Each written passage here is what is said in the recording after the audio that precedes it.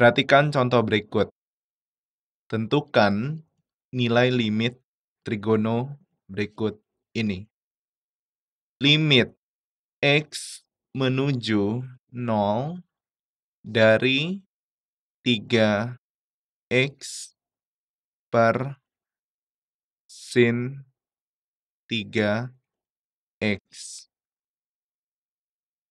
Jadi, kita misalkan A sama dengan 3X. Sehingga ketika X menuju 0, maka nilai A menuju 0.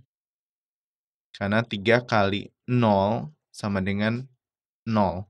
Jadi kita gantikan limit A menuju 0 dari A per sin A. A per sin A sama dengan 1.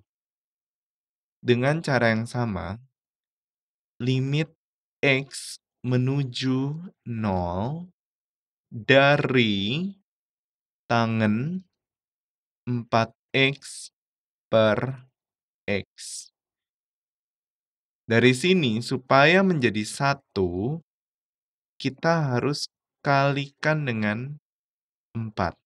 Kalau kita tambahkan dengan 4, jangan lupa kita kalikan dengan 4. Sehingga kita peroleh tangen 4X per 4X sama dengan 1. Jadi diperoleh adalah 1 dikali 4. Jadi sama dengan 4. Perhatikan contoh ketiga.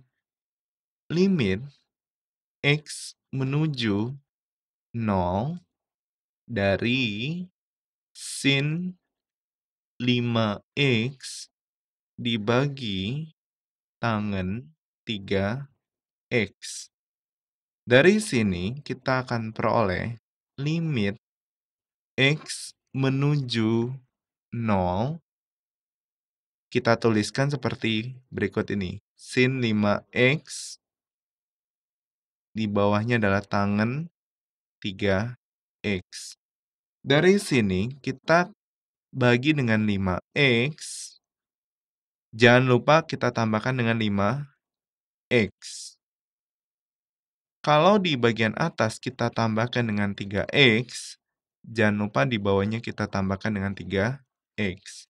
Sehingga kita peroleh sin 5X per 5X sama dengan 1.